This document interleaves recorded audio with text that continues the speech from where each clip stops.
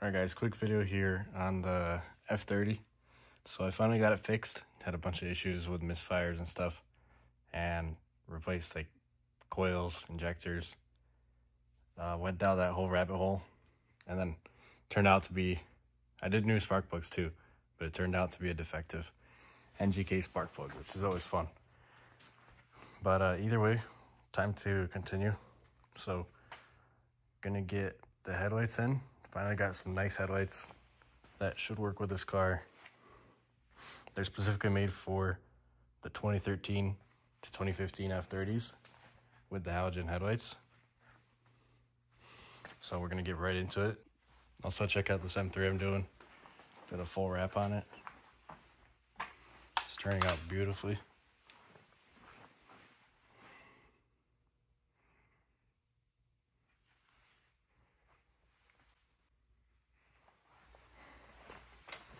Top-notch quality.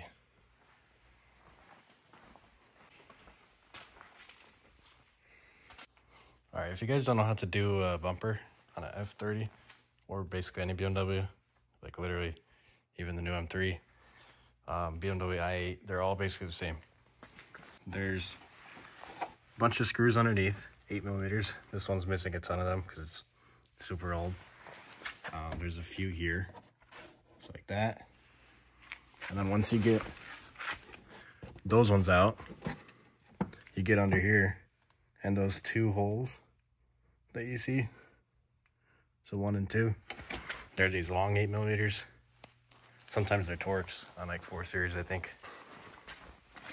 And then same thing here. This one is just all weird because this car's been messed with a lot.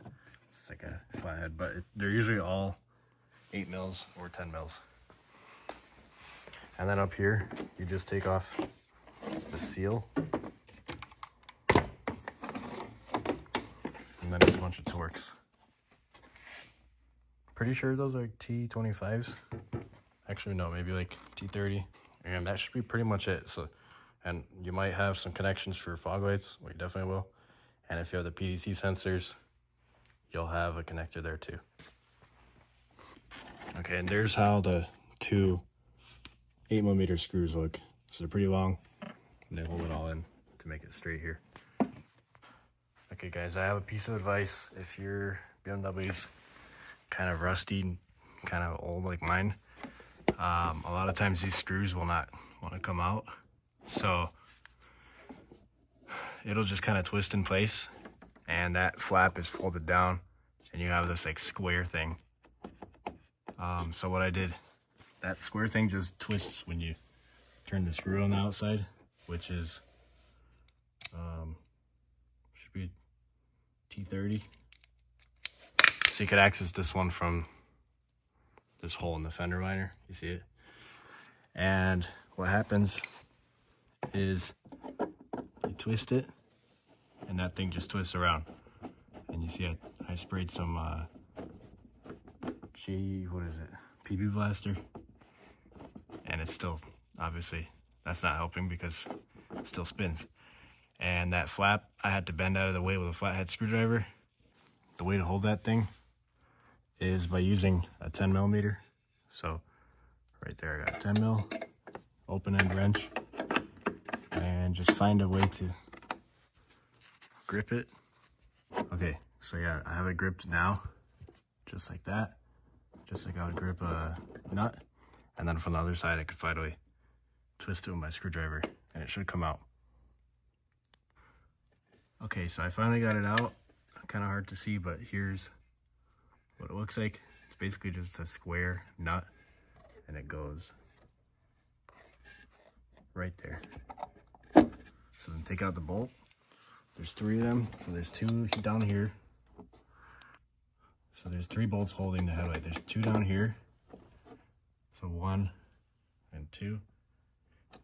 And that one you have to get, it's really tricky.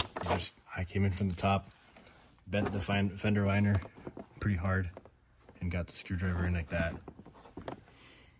But you just get that screw out, both of them. And the top one right here with this bracket. I don't think you have to take the whole bracket off. You also got 2 10mm. They're kind of hard to see, but there's one right there. And then there's one obviously on that side too. And then the connectors are right here. So 2 sides. Just pinch it. And that's it. Couldn't get to this screw with my screwdriver, so I just did this one. And the whole thing should come out now.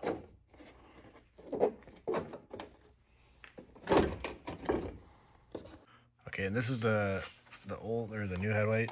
It's the LED headlight specifically made for halogen cars. And you can see it's not OEM. If you're familiar with the OEM computers, it's a little bit different. They're in different places, the modules. There's one, I think there's one on the bottom and one right there. And then it also says BWM, which is pretty funny. So all I gotta do now is transfer all these clips. So 1, 2, 3, and 2 more on the bottom. Put them on this old headlight, or the new headlight, and we're ready to pop it back in. All right, so here's the first look. Got the new one right there, and the old one. Looking all crappy over there. It took me a while to line it up, and it's still not perfect. Still sticks out a tiny bit right there. But you gotta mess with the screws in there and there to get everything right. It's a little hard, but you just gotta mess with it. So I'll finish messing with it, and I'll move on to this headlight and show you guys when it's all buttoned up. Okay guys, so I got them both on, and it's time to put the bumper on. So I finally got the headlights all in, got the bumper back together, and they look pretty awesome. Makes the car look a lot newer, a lot better. It was kind of an eyesore before, but now it's actually pretty sick. Makes the whole car look different. So let's turn them on and see what it looks like.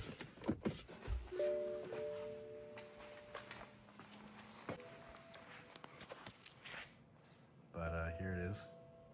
They're very bright. Very nice quality. I'm gonna PPF them just to protect it because they are super clear looking.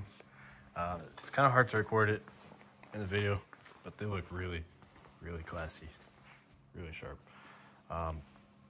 These are blinking, and that is actually happening in person too. They actually are blinking. And the way that I'm thinking to combat that is to turn off the amber running lights in the coating, which shouldn't be too hard, and hopefully that fixes it. And then that's how it looks with just the angel eyes.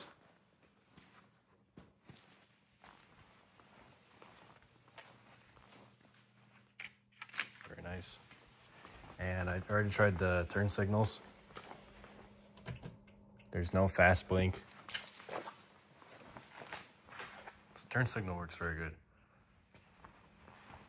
And then the other side, so there's no errors or anything like that.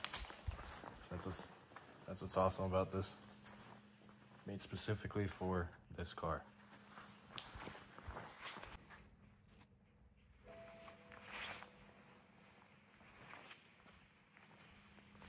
Alright, so the headlights work great. Only thing I noticed is I do actually have an error right there. And when I checked it, it says parking light malfunction. That's what it says. Which I suppose I could show you.